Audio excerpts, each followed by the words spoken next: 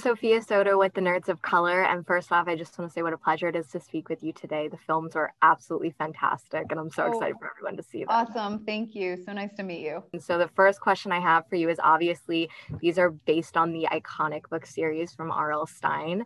And I wanted to ask what it was like to bring this creation to life.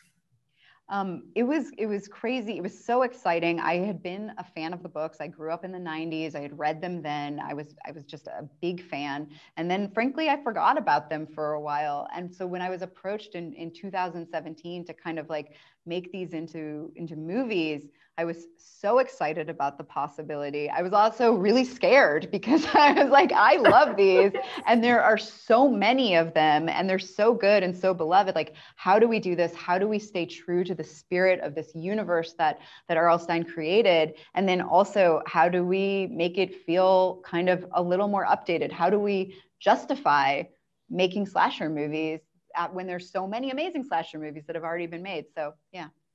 And, I know this is a little bit of a hard question, but which year of the trilogy are you most excited for fans to see, and was your sort of favorite?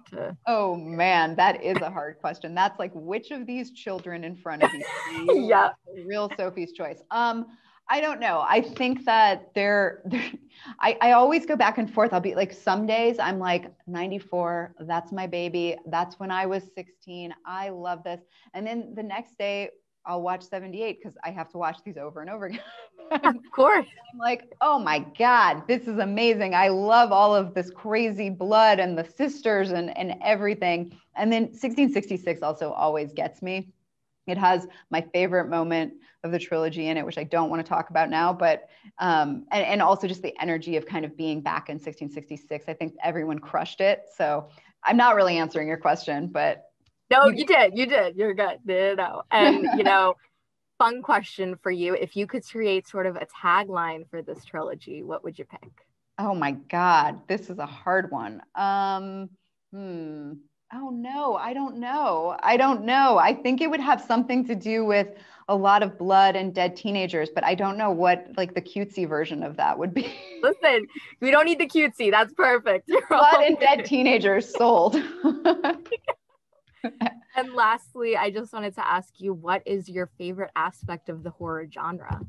Oh, I think as a filmmaker, I love that I get to do crazy shit. So I get to kill people in extraordinarily ways and like also, play with a lot of blood and insanity, and then also still make the movies about something, which I think is kind of great and unique to the genre. So yeah. Well, thank you so much for taking the time to speak with me today, and huge congrats again. Thank you so Great much. To meet you. You as well. Have a great rest of your day. Thank you.